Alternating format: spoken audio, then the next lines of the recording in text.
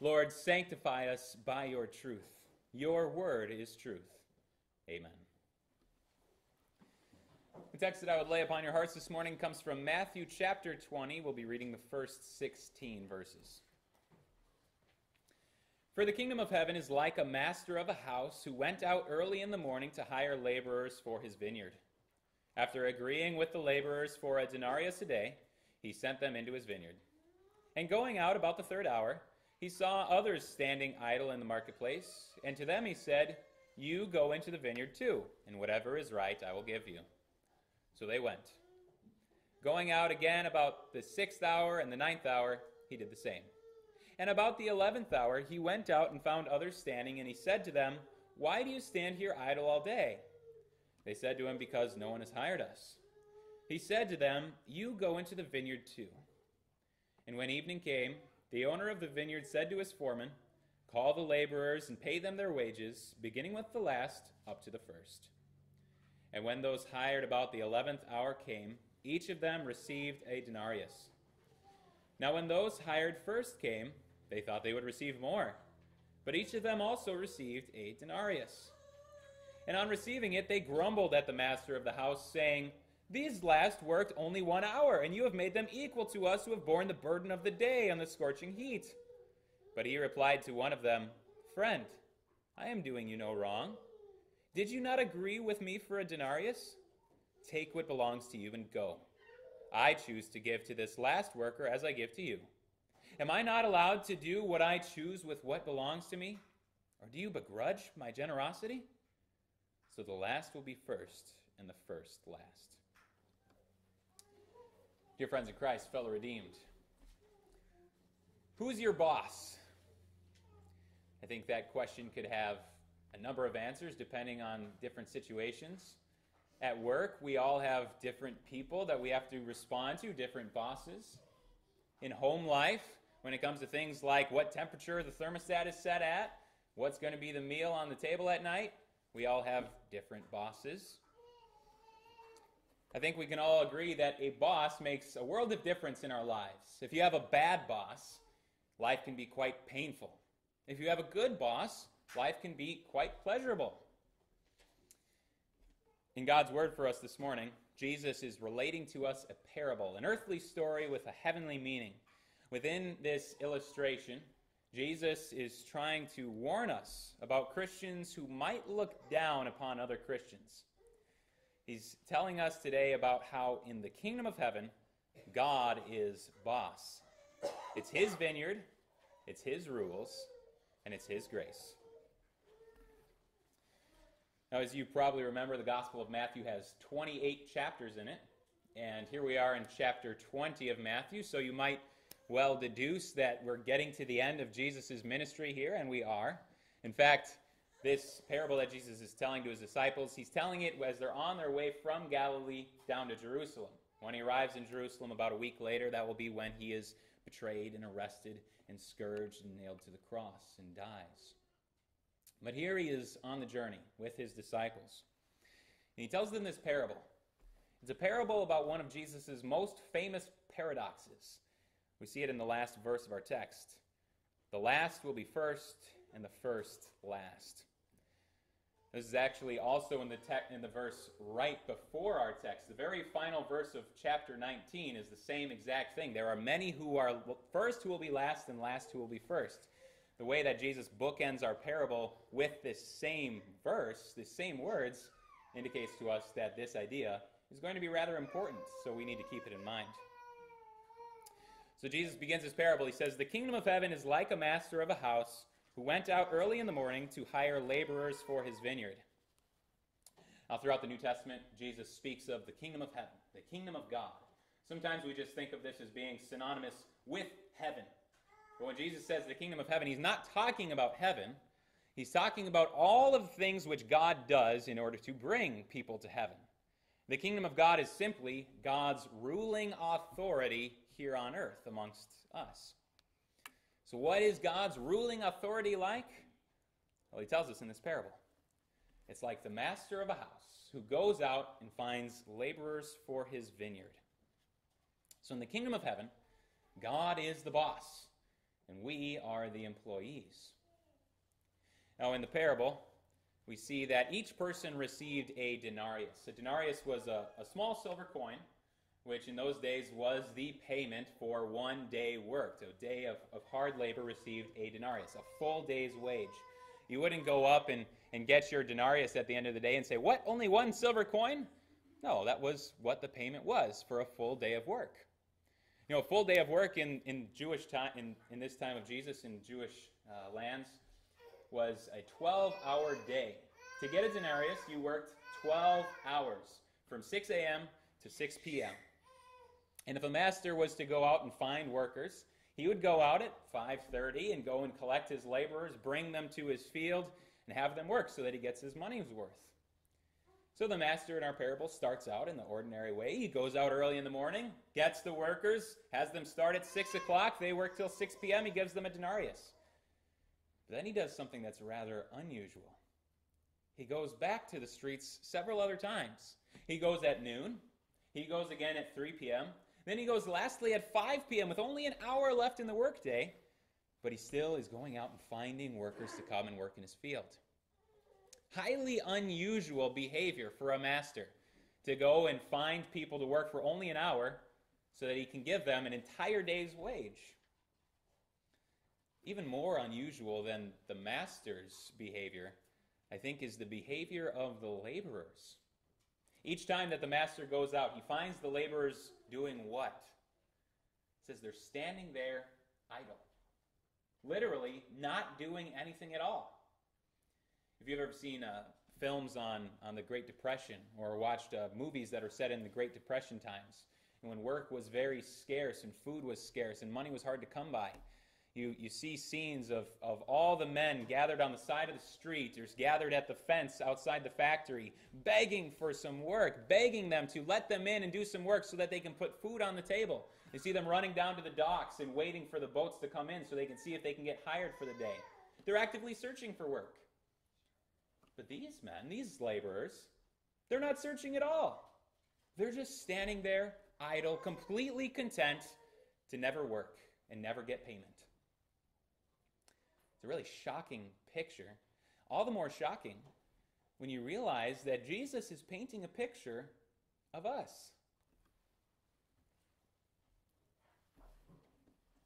Here we are, unoccupied, standing idly. Before we came to faith in Christ, we were not looking for him. We were not seeking out a God that we did not know. No, we were totally content to accept whatever came to us, totally content to walk our way through life without knowing God and walking right into hell's doors. We see this in the world around us.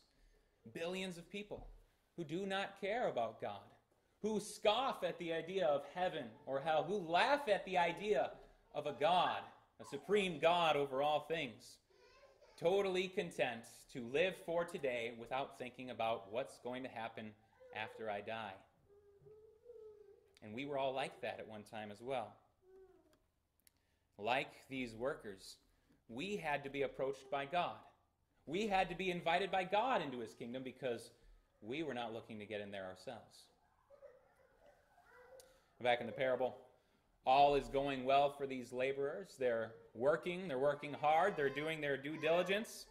They've been sent into the vineyard, they've worked all day, and now it's time to get paid. Now we have another interesting thing that the master decides to do. Instead of paying them from the first to the last, as would be normal, he pays them from the last to the first. And more shocking than that is the payment that each receives. Every single person, whether they work 12 hours or 1 hour, receives the same pay. 1 denarius, a full day's wage. According to God's rules, the payment for working in the vineyard, the payment for being invited into the kingdom of God, it's the same payment for all. 1 denarius, eternal life. Sounds great, doesn't it? After all, as 1 Timothy 2 says, God desires all men to be saved and to come to the knowledge of the truth. Who would ever complain about this generosity by God? Who would ever complain or begrudge God for being nice to people who spent their entire lives and finally heard about him on their deathbed? Who would ever be upset about that? Sadly, I think the answer to that is us. Jesus is speaking here about a certain attitude, an attitude of self-righteousness that jealously compares itself to other Christians. He's speaking primarily to the Jews and specifically to the Pharisees, who thought that by their works they were deserving of God's love and eternal life. But he's also speaking to us. Because how often do we act just like the Pharisees? How often do we act just like those laborers complaining to the boss, saying, "These last ones worked only 1 hour, and you've made up them equal to us who have borne the burden of the day and the scorching heat"? Who among us here today has not had at times similar thoughts? Where you say things like, how is it fair that someone on their deathbed can come to faith and they get the same thing as me? How is it fair that this person can live their entire life enjoying all of the sinful pleasures of life, and then here right at the end, they come to faith and repent, and they get eternal life just like me? Meanwhile, I was baptized as a child, I grew up in the faith, I spent my entire life trying to resist temptation, and I just get the same treatment as them? Every once in a while you hear about a murderer who's on death row, who hears God's word and repents and becomes a believer. And we do one of two things. We either say, well, I doubt it, or we say, how is that fair, God? That they are a murderer and you're treating them the same as you treat me. This is really a sad attitude on our part. Because here on Sunday, we sing hymns like, "By grace I'm saved, grace free and boundless." We talk about how we believe that we are saved by grace alone, something that we don't deserve from God. And yet by our actions and by our attitudes, we betray the notion that, sure, we don't believe we deserve God's love, but we certainly deserve it more than that person over there. Yes, this is a despicable attitude for Christians to have. And it's exactly what Jesus is preaching against here. It's not where we want to be, because then the boss has harsh words for those who adopt this attitude. He says, "Friend, I'm doing you no wrong. Did you not agree with me for a denarius? Take what belongs to you and go. I choose to give to this last worker as I give to you. Am I not allowed to do what I choose with what belongs to me? Or do you begrudge my generosity?"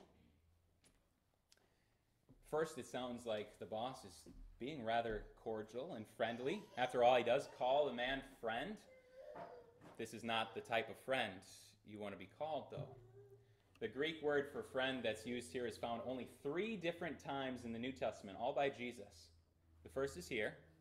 The second is just 2 chapters after this. It's when Jesus is telling the parable of the wedding feast, how he invites all these undeserving people to come to his feast. And yet there he finds a man who's standing without a robe on, without the proper wedding attire. And then the master says to him, "Friend, how is it that you've gotten in here without the proper wedding garment?"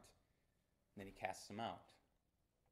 The third time that Jesus uses this word for friend is when Judas betrays him into the hands of the chief priests and the Sanhedrin. When Judas comes forward and kisses him, Jesus says to Judas, "Friend, what is it you've done?" No, this friend is not the type of friend you want Jesus to call you by. Because then the next words out of his mouth are, "Take what belongs to you and go." This is total rejection. Get out. Because once we believe that God's grace was somehow deserved by us, at least more so than other people deserve it, then we have rejected God's grace. God is the boss in the kingdom of heaven. It's his rules and it's his grace. And when it comes to living eternally in the physical kingdom of heaven, there's only one rule. It is by grace. God's undeserved love to people who do not deserve to be shown it. Now, as we're reading this text, it's rather depressing. It shows us some pretty discouraging truths about ourselves, and maybe you're wondering, where's the good news? Where's the gospel? I think you can find it in 4 small words in verse 14. The Master says, I choose to give. That's the good news right there. That God chooses to be generous. It really is grace. It's not something earned. It's not a reward for good behavior. God's love is given as a free gift. God opens heaven's doors simply because he chooses to do it. God forgives your sins, not because you were deserving of it, but simply because he chose to give it to you. God is boss. It's his vineyard, it's his rules, and it's his grace. We read about the last being first and the first being last. We really ought to be last in line for the kingdom of heaven, especially when you consider that we were not willing to come to God. We had to be dragged there kicking and screaming. And even after becoming believers, we still tend to have this haughty, puffed up arrogance about ourselves that thinks, I deserve to be here, and they certainly don't. Yeah, we deserve to be the last through heaven's doors. And yet, it's because of those truths that we are actually who Jesus is referring to when he says the last shall be first. The last are those who come to the Lord knowing that they have nothing to offer him, who come to the Lord with all of their guilt and their grief over their sins, an entire lifetime of regrets. And we come and lay it before the Lord and trust that he has taken care of it, that he's nailed all of that guilt to the cross. Those are the last. And in that way, you are the last. And by God's grace, he chooses to give to you first of all.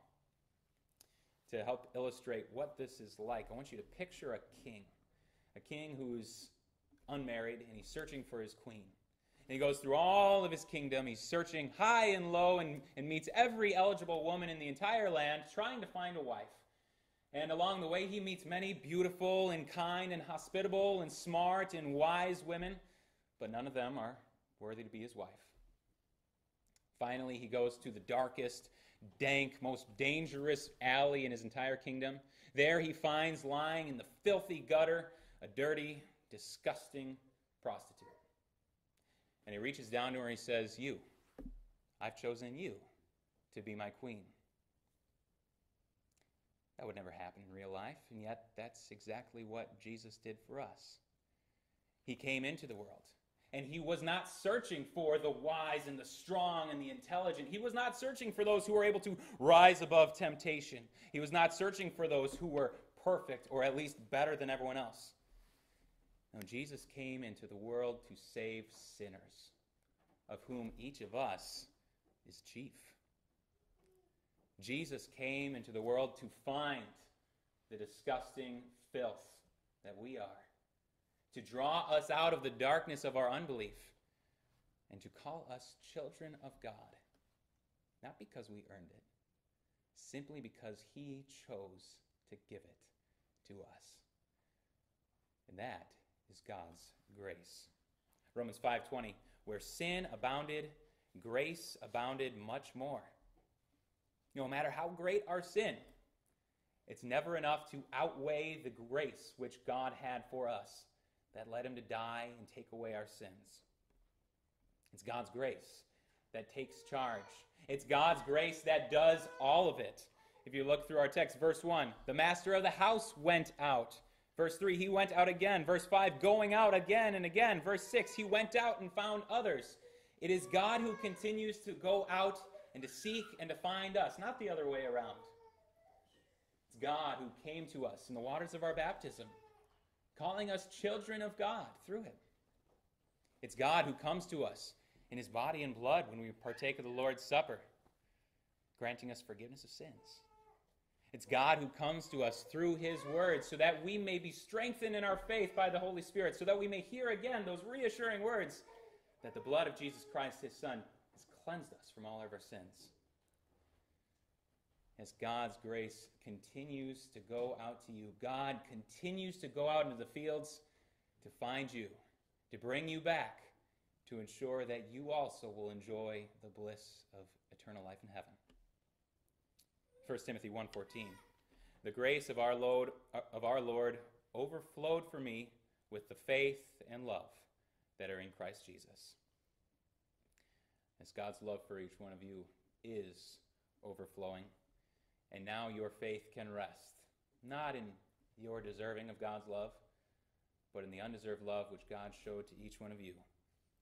And your hope can rest securely on that love, knowing that it will never change. So who is your boss? In the kingdom of heaven, God is boss. It's His vineyard, and it's His rules, and we ought not to begrudge Him for that. It's His grace, and we ought to thank Him for that every day of our lives.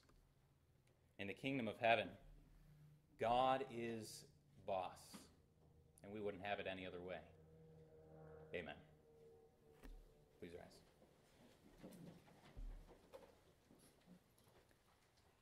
May the peace of God, which surpasses all our understanding, guard and keep your hearts and minds in Christ Jesus. Amen.